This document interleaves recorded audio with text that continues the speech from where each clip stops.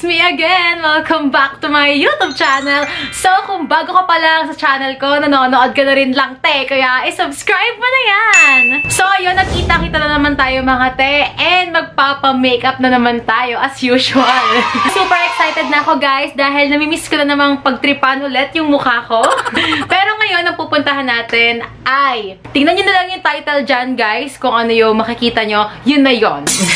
Ayan guys, kung makikita nyo yung mukha ko, ayan, wala tayong nilagay, kundi moisturizer and sunscreen lang ulit. And then syempre, yung ating lip tint para hindi naman tayo mukhang anemic.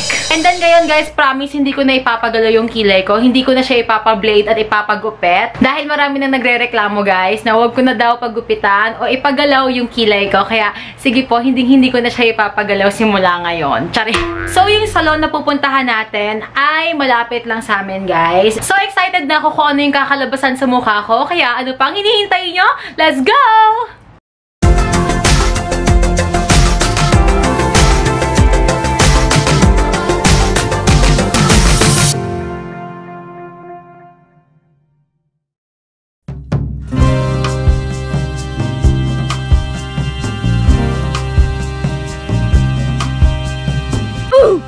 So, first impression guys, ang cute lang ng place kaya akala ko mahal magpa-makeup pero guess what? It's 250 pesos lang guys, diba ang mura? And then, yan yung makeup kit niya guys, hindi ganun kadami pero carry lang yan dahil 250 pesos na nga lang mga te, aarte ka pa ba sis?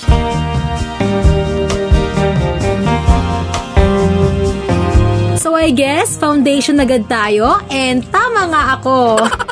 Guys, laging tandaan, huwag kayong mag-expect ng skincare prep pag sa mura lang kayo magpapa-makeup. Honey, kailangan nakapag-skincare prep na kayo sa bahay.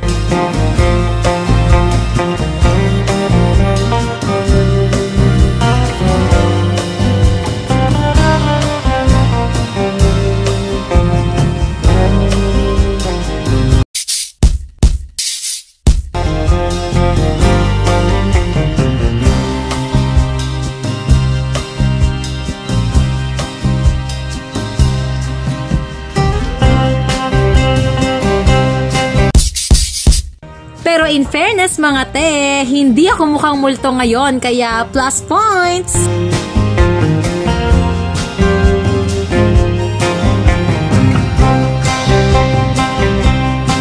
Bawasan natin pag-view. Bawasan natin pag-view. Wag na. They ask you how you are, you just have to say that you're fine when you're not really fine.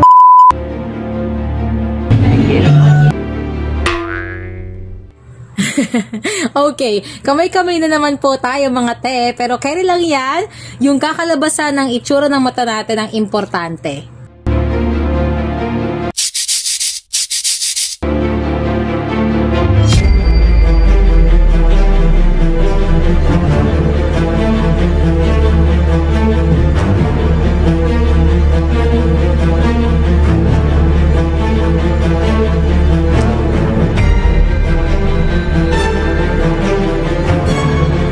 O ano akala nyo, hindi pa tapos yung eye makeup natin, no? Pwes nagkakamali kayo dahil yan na yun mga te. Retouch na lang yung kasunod yan, pero yan na yun, Zai.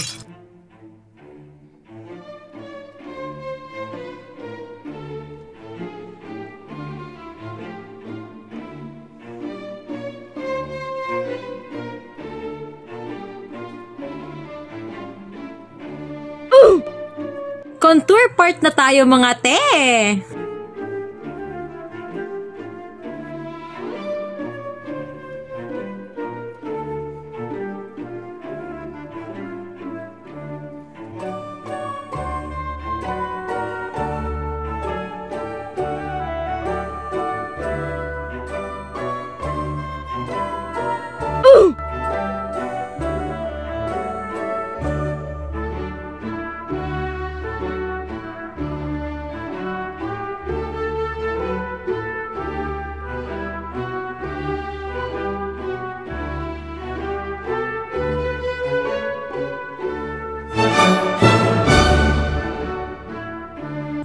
guys, sa kilay part na tayo. Kung mababalikan niyo yung kanina, hindi ko na pinagalaw yung kilay ko mga te. Pero yung hindi ko maintindihan ay kung bakit niya ginagawang pasalubong yung kilay ko. Yung totoo te.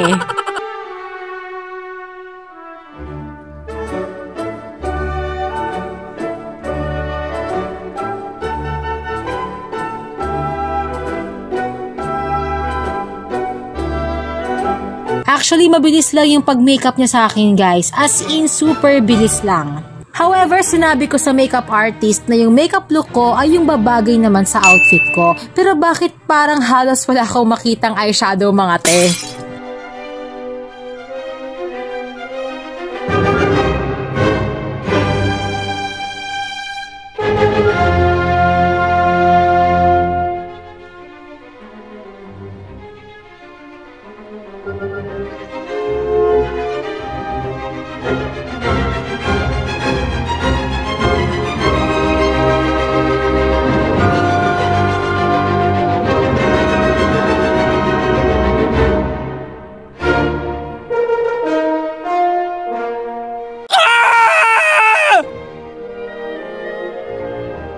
Guys, please like and subscribe to my YouTube channel. Diba nanonood ka na rin lang? I-subscribe mo na yan!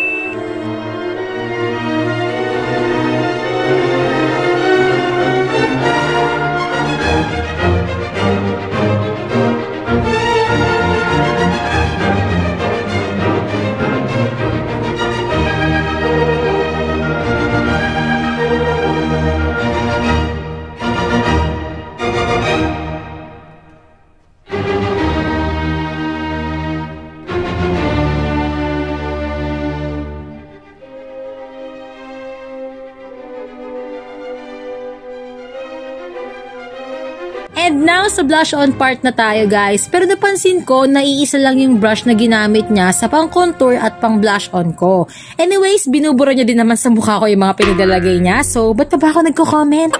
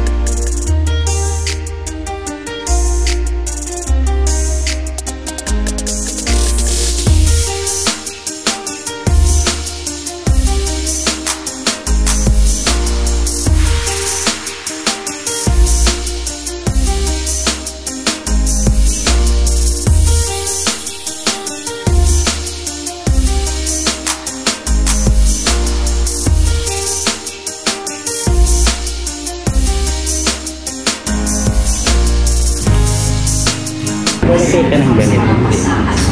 Sige po, kayo po bahala. Ayan na, sa eyelash part na tayo guys! Pikit. Pikit.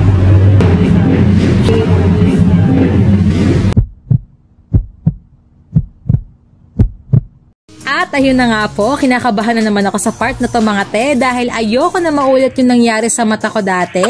At sa mga hindi pa nakakapanood noon, nasa third vlog ko siya guys, kaya panoorin nyo na! Luckily, wala naman akong naramdaman na may pumasok na glue sa mata ko guys, kaya sige, laban lang mga te, matatapos na tayo!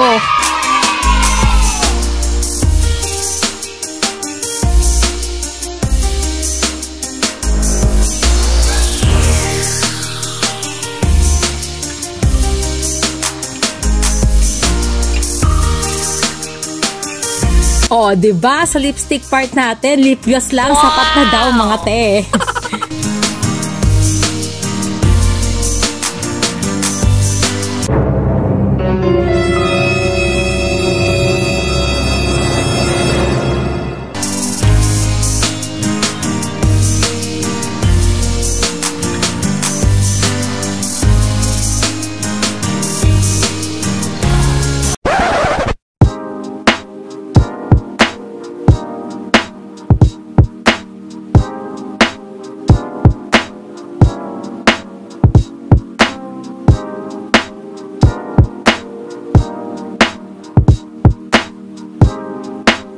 ito na nga yung kinalabasan ng makeup natin, guys. So, anong tingin nyo? Anong masasabi nyo dito sa makeup look na to? Comment down below. Pero, hindi ko in-expect na tong makeup artist na to ay 250 pesos lang. So, para sa akin, ito yung pinaka-cheap talaga na pinuntahan ko na makeup artist dahil 250 lang. Di ba last time 300 pesos? Ngayon, 250 pesos. Teo, saan ka pa?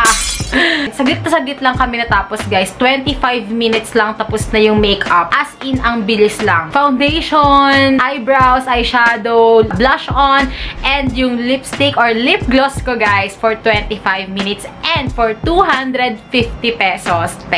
Kapag gusto nyo magpa-makeup tapos nagmamadali kayo, pwede kayong pumunta sa kanila, guys. Kasi as in, pwede nilang gawin yung makeup nyo ng 10 minutes lang, mga jay. So, anong masasabi nyo? Anong rate nyo dito sa makeup look na to?